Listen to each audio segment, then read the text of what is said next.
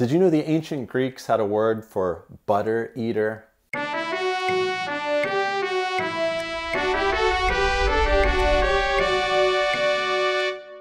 Butterology. That's the ancient Greek word for butter eater. Maybe you are a butter eater. I like butter as much as the next guy. I love butter. But I've never really spent much time thinking about butter and the Bible. Few people probably have. Is there something butter in the Bible can teach us about God? And that's the topic of this episode, a theology of butter. Butterology. Depending on your Bible translation, the amount of butter you will find in your Bible will differ. It appears once in the NRSV, 2 times in the NIV, ESV, CSB, and NASB, 3 times in the NKJV and NLT, and a whopping 11 times in the KJV. Bible translations handle butter differently, just like countries handle butter differently. Butter is huge here in Canada. Huge as in it comes in packages in giant bricks. And the smaller butter sticks in the US are shaped differently depending on which side of the Rockies you live on. But why do Bible translations differ on butter? There's basically one Hebrew word in question, hema. And this word has a pretty wide range of coverage when it comes to dairy products, to include sour milk, cream, curds, and butter. There's another closely related word that appears just once that means curd-like, or like butter. It appears in Psalm 55:21 when David likens the words of a deceitful friend to being as smooth as butter, or curds. But we find the most common word that can be translated as butter in Proverbs 30:33, which could be talking about churned butter, when it says, "For as churning cream produces butter, and as twisting the nose produces blood, so stirring up anger produces strife." And in the book of Job, Job is looking back on the good old days when everything was just peachy keen, and he describes his steps or his feet being washed in butter. Or maybe he's talking about milk curds. Most of the other occurrences do seem to refer to curds, like curdled milk curds, which doesn't sound quite as tasty as the cheese curds you would find on poutine. But they must have been good. And my point is, if a popular Bible translation doesn't go with butter, they're probably going to go with curds. And speaking of versions, the Septuagint, the Greek translation of the Old Testament, always translates the word for butter or curds as the familiar sounding word butteron, which according to any Greek lexicon means butter. Hence, butter eater, butterology. Isaiah 7:22 could also be referring to butter. In that text, God tells Judah that he's going to use Assyria as the instrument of his judgment against Judah.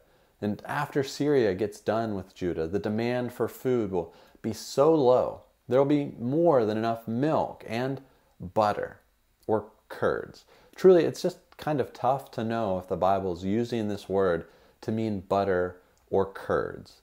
There isn't a ton of research and literature on this, but one source said that milk curds were much like butter. So when a translation says butter, in many cases it's probably referring to curds. And when your translation says curds, other translations might say it's butter. Millions of pounds of appetizing creamery butter. Ultimately, whether a passage is talking about butter or curds, both were a blessing. You can see this clearly in the book of Deuteronomy. In chapter 32, Moses recites this ceremonial song to warn Israel against turning away from the Lord. And this song recounts all kinds of good things God had done for his people, and how insane it is of Israel to rebel and abandon a God who's so great and so caring. But in describing the Lord's blessing upon Israel, we find butter. Because butter makes everything taste better. Or maybe we find curds. Whatever it is, it's a blessing. Here's what I mean. The Word of God personifies Israel as Jacob, So when it says him, it means the people of Israel. Deuteronomy 32:13-14 says, "He made him," that's Israel, "ride on the high places of the land, and he ate the produce of the field, and he suckled him with honey out of the rock, and oil out of the flinty rock, curds from the herd, and milk from the flock, with fat of lambs, rams of Bashan, and goats with the very finest of the wheat. And you drank foaming wine made from the blood of the grape." Did you catch our curds in verse 14, or butter?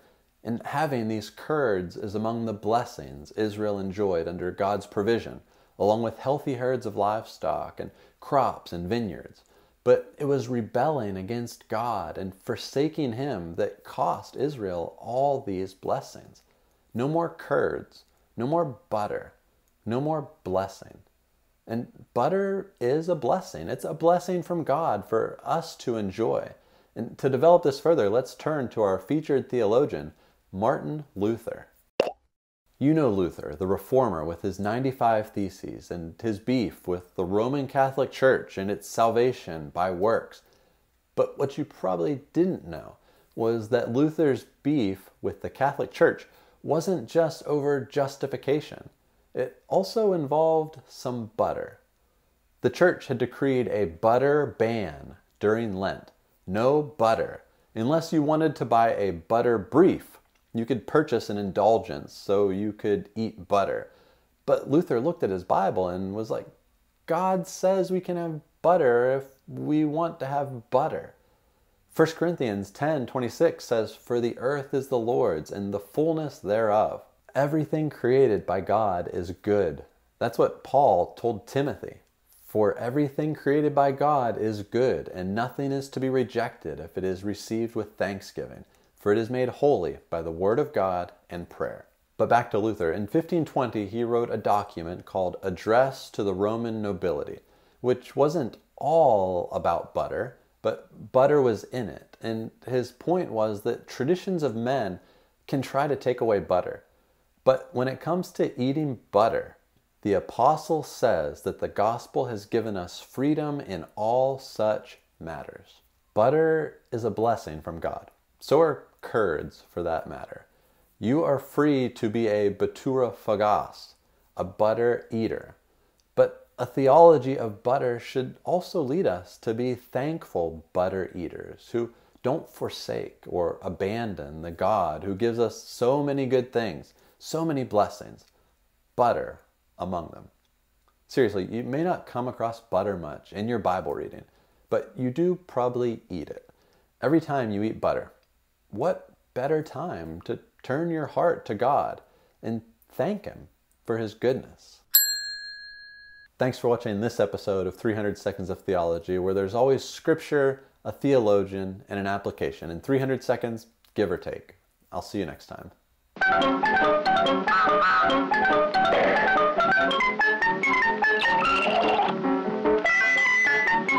100% cream. That's what real butter's churned from. Every pound, every pat of real butter is churned from 100% cream.